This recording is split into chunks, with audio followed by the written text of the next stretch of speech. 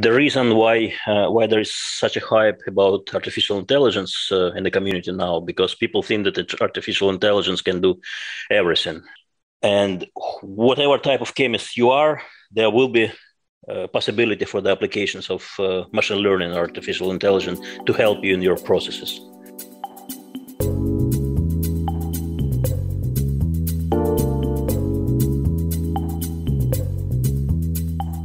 Machine learning, artificial intelligence, big data. They're all the rage these days, but what do these terms really mean? And what are the realities behind the myths and hype? Can machine learning actually help scientists? Hi, I'm Charis. And I'm Jesse, and we're the hosts of the Analytical Wavelength, a podcast about chemical information and data, brought to you by ACDLabs. In this season, we're going to be exploring the role that predictive tools play in chemical and pharmaceutical research. For our first episode, we want to provide an introduction to machine learning, what it is, what it can do, and how it might be applied specifically in chemistry. To answer these questions, I spoke with Valery Tkachenko, CEO and president of Science Data Experts, who specialize in developing machine learning tools for chemists. Let's hear what he had to say. Joining me today is Valery from Science Data Experts. How are you doing, Valery? Doing pretty good, thank you. Good. Here to talk to us about an introduction to AI and machine learning in the chemical sciences. So I want to start off with our icebreaker question. What is your favorite chemical? That's a difficult question. After some short thinking, I would say it's a beer. Does it count as a chemical? Ethanol counts as a chemical. You can choose ethanol. Yeah, but, beer is better than ethanol. Got it. I don't think that the straight ethanol is particularly appetizing. Good stuff. Okay. So I wanted to start off by kind of defining some general terms. Topics like predictions and machine learning are pretty popular right now, but there's some confusions about what these different terms mean. And you can even see this with some experts that have some gray area of how they define some of these core terms. So how would you define a term machine learning? You may be surprised, but I keep forgetting what machine learning is. And once in a while, I Google it. And the variety of answers that I get back from the Google pages is really striking. And I'll try to answer as good as I can, but it doesn't mean that it's the final answer, because I don't believe the final answer exists. So machine learning is something like simulation by machines, the human intelligence. Normally, it's considered to be the computing systems which can simulate the human intelligence. And then it's a whole variety of what you're trying to do, from the understanding of the natural language, texts, images, so whatever has whatever resemblance can machines provide, mimicking what human can do. That's probably the biggest term when it comes to the definition of what machine learning is. Okay, and then how would that differ from something like statistics, which is used to do some similar things? It's another good question. And some time ago, I tried to find the answer on the internet, and basically I even came up to some papers in pretty respectable journals like Nature Methods, and the scholars are arguing what's the difference between machine learning and statistics. So unless we want to go into that gray area, what they say, I would state that, well, statistics is a tool which machine learning is using to draw its results. So at the end, it comes to statistical models, because all the predictions that machine learning is making, it's based on probabilistic or statistical models. So let's say statistics, it's a tool. Great. And then how does machine learning and statistics differ from artificial intelligence, which is another term that's thrown in there? That's a bit easier. So everything that is startling where machines are trying to mimic human intelligence called artificial intelligence. So that's a big area. Subdomain of that area is machine learning. And the recent hype about machine learning is actually connected to the development in the area of neural networks. And that's a smaller area than machine learning. So basically, that's a pretty popular picture, which you can often see. The large large circle is artificial intelligence, then the smaller one inside is machine learning, and yet smaller one inside is deep learning. And this is where from deep learning on all the hype is coming out these days. Great. And then how about big data? Is that part of that same set of circles, or is that something that's separate? It's absolutely separate, but it's connected. Until we had access to the big data, the machine learning was learning slowly. So the more the merrier. Mm-hmm.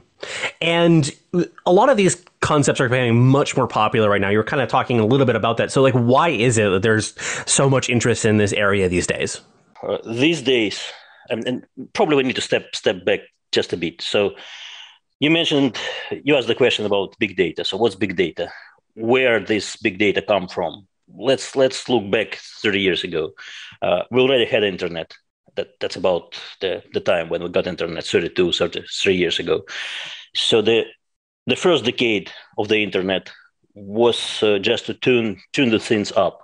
The websites were appearing, they were sharing some data, but it was the infancy years of the internet.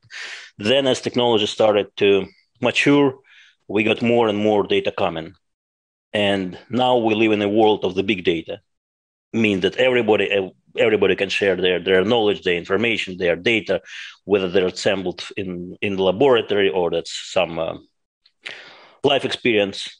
Everybody's sharing on the social media everywhere. And the proliferation of this data is huge. So why didn't we learn? Why didn't we use machine learning term before? Because, well, in some respects, it's not it's not this single answer. In some respect, there wasn't enough data. Now we got, thanks to internet, now we got enough data to build the statistical models.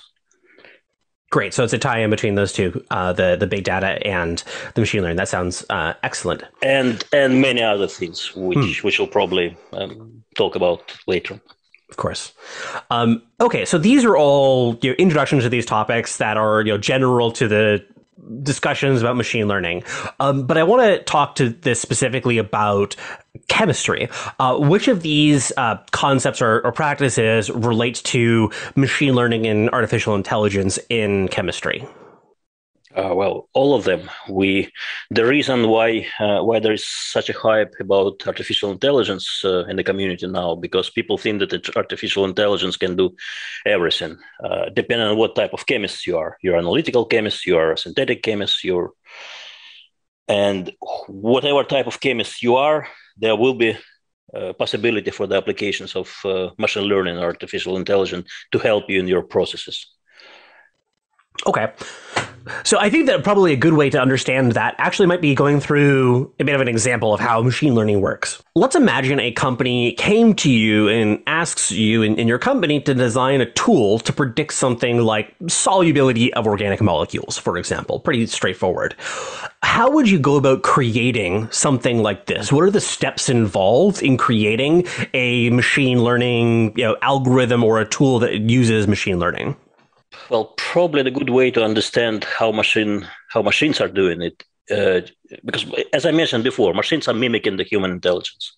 So if you're a human, if you're a chemist, and you obviously, you're a lab chemist, you're concerned with solubility in this case. So you're a chemist with years of experience of working with the chemicals, and you're looking at the formula of that chemicals. What will you see there? Benzene, for example, toluene, I don't know, some spirits, are they soluble or not? Well, if the molecule is polar, then likely it's going to be soluble. If it's not, then not. Basically, you're drawing conclusions, breaking down the molecule into the functional groups. And those functional groups in machine learning terms are called features or descriptors or fingerprints. So most of the machine learning methods, and I'm saying most because some development in neural networks allow you to escape this common route. But most of the machine learning methods are working in a way that they first, with a human help, for example, they design this set of characteristics of the molecule. In this case, it's a molecule. What kind of functional groups your molecule is comprised of? What are the bigger fragments? What are the atoms? What are polarity of the molecules, etc. So let's assume you have the whole set of these descriptors, and you pass this set of descriptors through the learning algorithm. What's happening inside, in most cases, it's a black box. Sometimes it's not. For example, linear regression means that you are just calculating the coefficients which will describe your model. When it comes to neural networks, it's absolutely black box. You feed something in, you get something out. How it works inside, it can be explainable. That's, by the way, the area, relatively new area, which is called explainable AI, which we can talk about a bit later. But in most cases, machine learning models are black boxes. So what you have given a molecule, but in reality, to train machine learning algorithm, you need to have lots of molecules, because ML learns the more the merrier. The more data you have, the better the results. Normally, not always. There are always also exceptions. That's not a true statement, absolutely true statement. But basically, you're breaking down, let's say, 1,000, 10,000, 100,000 molecules in those fragments, and you know the solubility of those molecules. So there is a machine with a loop. Data is coming in, you're comparing what's out with the desired outcome. If there is a difference, then you retrain the model, and so forth. So you keep passing these molecules through, and you're inside something that's growing up. And that something is the tuned machine learning model. When the model is tuned, and tuned means that it shouldn't be subjective. There should be some objective criteria, like the metrics. Machine learning comes with the metrics. How good the model? Well, the better the metrics, the better the model is. So once this training stage is passed, inside that black box, you have something tuned up and working. And then when you want to predict the property of the new molecule, not necessarily water solubility, whatever, so you just pass that molecule, and the same process repeats itself. So that molecule is being broken into exactly the same fragments as we used previously, which are called descriptors. And then the magic inside this black box happens, and as an output, you get your desired property. As simple as that. Okay, that's good. So a lot of it then comes down to the design of the actual learning components that are in the that's taking that training set and developing the model around that.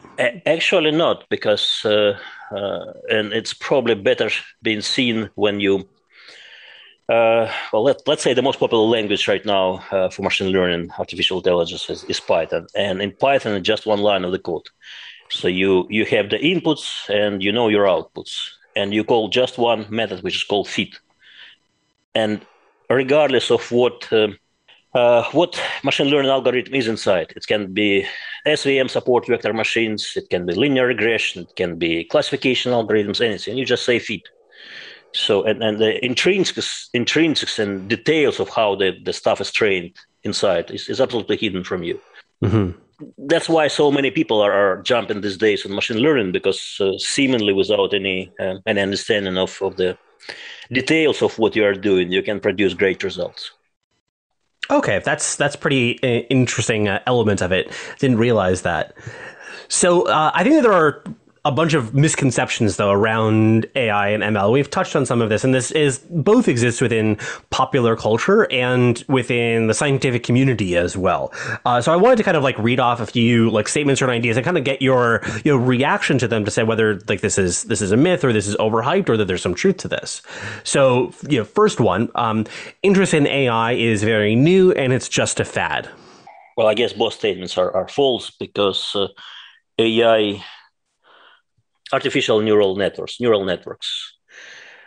which can do incredible things, self-driving cars, natural language processing. It's all based on the elements which is called perceptron.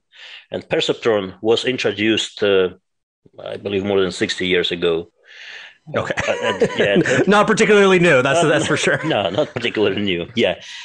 But the problem was the computing power was not as great as we have now. And the algorithms which we currently have accessible to us were not good. That's why the first decades, I would say 4 decades, existence of perceptron was not producing any big results. And only like 15 years ago, there was computers became pretty powerful, and then the algorithm, which is called backpropagation, was developed, and of course the big data. So that allows us to have what we have now with artificial intelligence. Great. Now, this is one that relates to things that we kind of talked about before. So AI is a black box. You can't learn anything from understanding actual chemistry using AI. That's also not true. Yes, I'm guilty myself. I keep telling that machine learning AI is a black box because in many cases you don't understand how it works inside, especially in terms of artificial neural networks.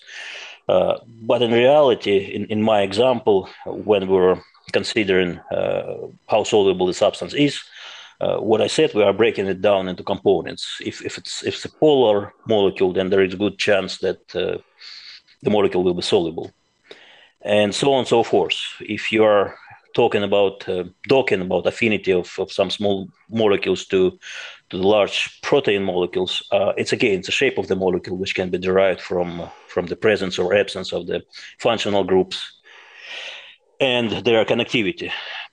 And as I said, that there is a direction which is called explainable AI, which is trying, despite the fact that not what's happening inside that box is not always known.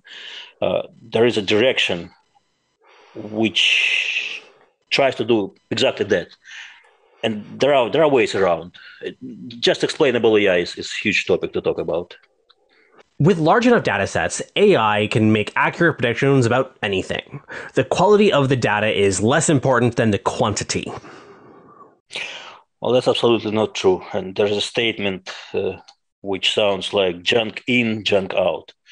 So it heavily depends on what kind of data you're feeding inside your learning algorithm.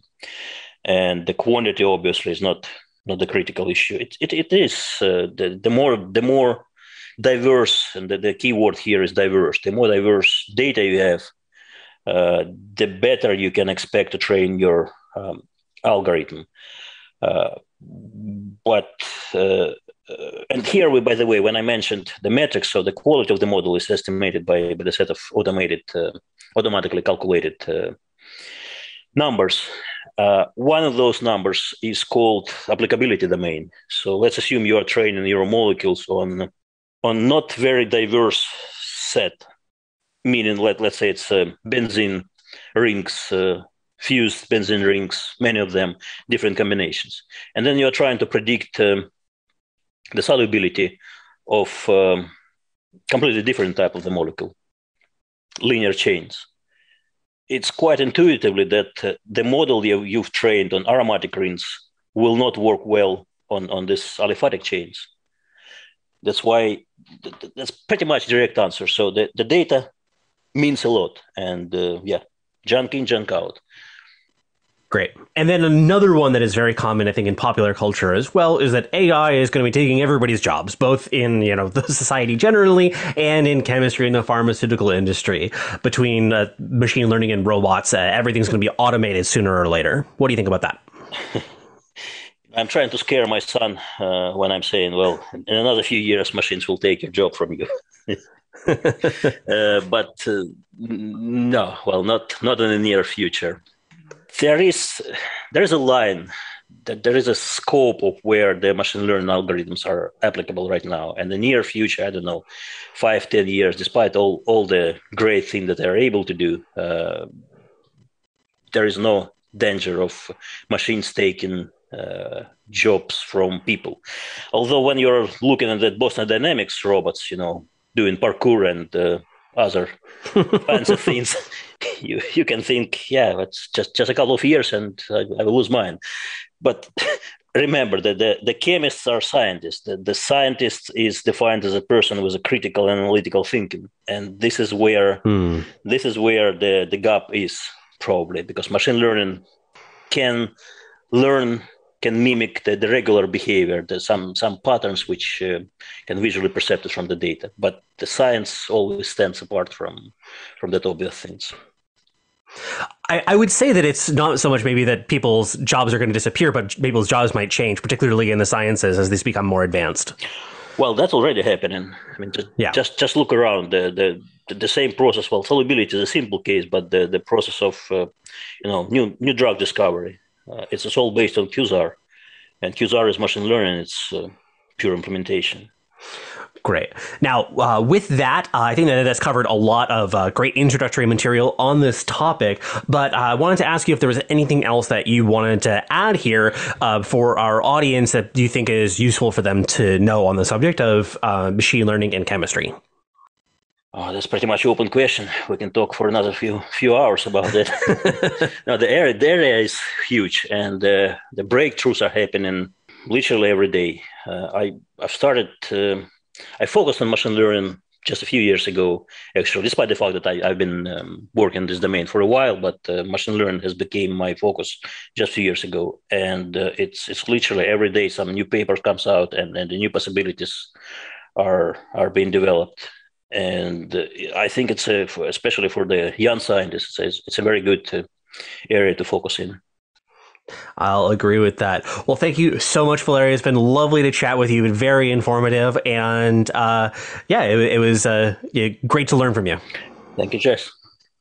Valery gave us some great examples of how machine learning might help advance chemistry and complement the results of scientific experiments. Yes, and that point about complementing experiments is, I think, very important. Machine learning isn't going to replace scientists or scientific jobs. Definitely. It's better and I think more reassuring to think of it as a tool in our toolbox. And in our next episode, we'll learn how that tool can be used to predict chemical properties and toxicity so we can reduce our reliance on animal experiments. Remember to subscribe so you know when it goes live. This is the Analytical Wavelength.